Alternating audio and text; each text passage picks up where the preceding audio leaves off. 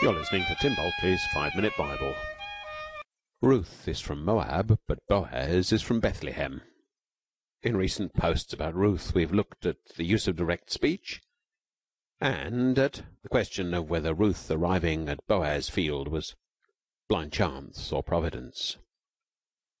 In this podcast, I'd like to look a bit closer at how Ruth and Boaz interact in chapter 2. You see, the traditional reading with a humble and grateful Ruth, who rather mousily thanks and admires the great man, doesn't ring true to me somehow. And then I came across a reading by a Swiss Arabist, Crapon di Caprona, in a book which he didn't complete because he died, that suggests that we think about the cultures involved. You see, there's a culture clash between Ruth and Boaz, as well as an age gap.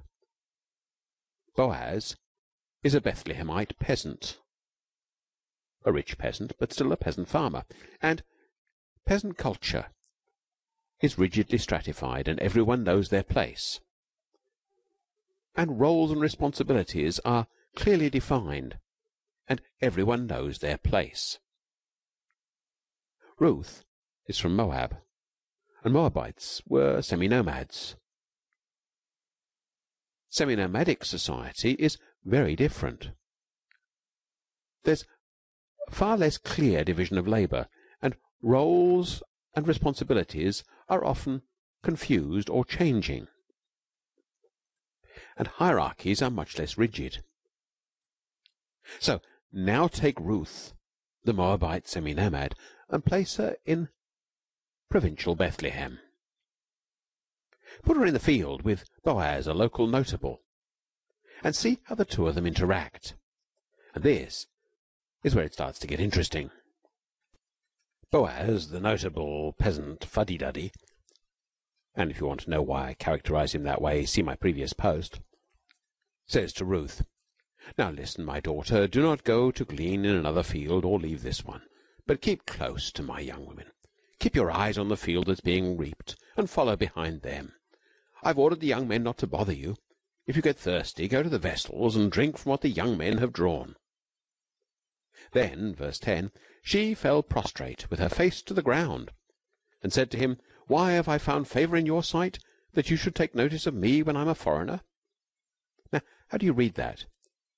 You see, already I read it with a somewhat stroppy and abrasive Ruth. But the traditional reading has Ruth the ever so humble.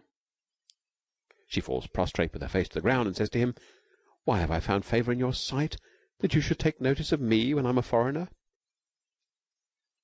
The text goes on. Verse 11, Boaz answers her, "All that you have done for your mother-in-law since the death of your husband has been fully told me, and how you left your father and mother and your native land, and came to a people that you did not know before. May the Lord reward you for your deeds, and may you have a full reward from the Lord, the God of Israel, under whose wings you have come for refuge." Ruth replies in verse 13, "May I continue to find favour in your sight, my lord, for you have comforted me and spoken kindly to your servant, even though I'm not one of your servants." Again, how do you read it? I read it as Ruth being slightly stroppy. I'm not actually one of your servants. I'm not part of your household. I'm not a dependent. But is she saying that, or is she saying, I'm not even worthy to be your servant, rather like the prodigal son in Jesus' parable? How do you read Ruth? Is Crapon di Caprona right in his reading of semi-nomadic and somewhat feisty Ruth? Or is most European tradition right to read Ruth as the ever so humble? That's the fun of biblical narrative. I don't know, and neither do you, but we both have our opinions. Test your opinion out. Try it both ways, and see which reading convinces you the most, especially when you try to imagine the social and cultural overtones and background to the story. You see, reading carefully really does enrich our understanding of biblical narrative. Till next time, then. God bless.